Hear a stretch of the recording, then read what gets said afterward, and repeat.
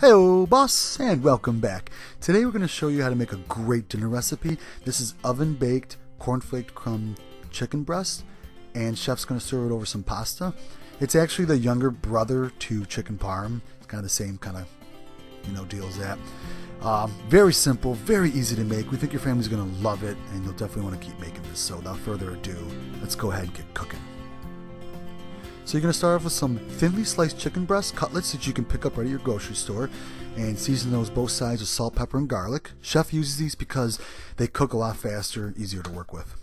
So you have your flour base, your egg wash, and your cornflake crumbs, and just salt and pepper each one of those. Mix that in thoroughly. All the ingredients will be listed down below, as well as you can check out our blog.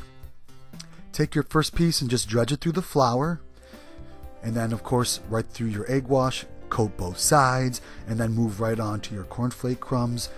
This process is going to help keep the moisture in, helps it bake, gives that chicken that great flavor, and that as well as that great crunch as well too.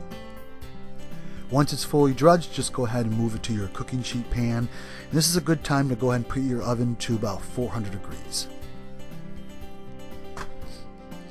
While those are kind of just chilling, get some water started, add a little salt for some flavor.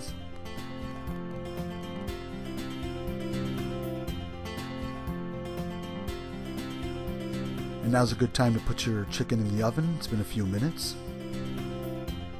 Now that the water's boiling, chef's just going to go ahead and take his pasta, place it in his boiling water. He's going to turn his heat down just a little bit so it won't overflow, boil over.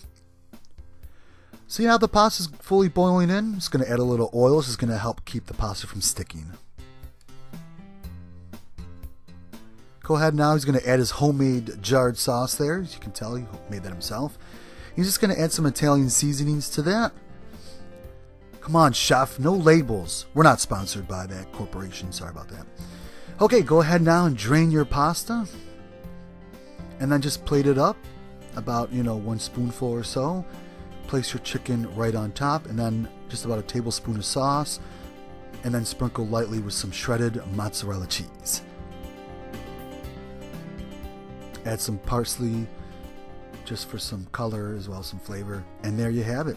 You can always add a little sauce more if you'd like, but that's pretty much it. Just a quick, easy baked chicken over some spaghetti, and we think your family's going to enjoy this. You can serve it with all different kinds of things as well. So thanks for joining us today. We really hope you do try this recipe out.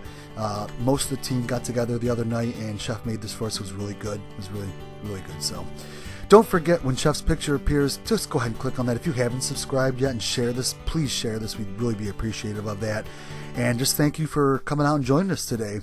Don't forget, there's other videos that are going to pop up too. And always remember, cooking should be fun. Have fun doing it.